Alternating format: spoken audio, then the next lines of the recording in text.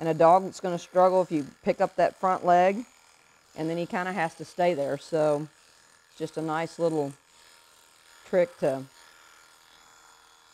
get the work done. But what kills me is doing these legs, because his legs are crooked.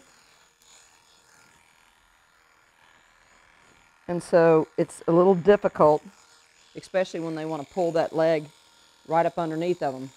So what I try to do is I'm hooking my finger behind the elbow so that he can't pull back.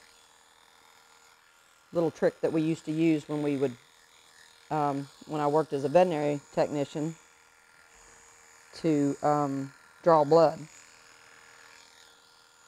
And just kind of manipulate the skin, pull it around, do whatever you got to do to get a nice flat, level place to work.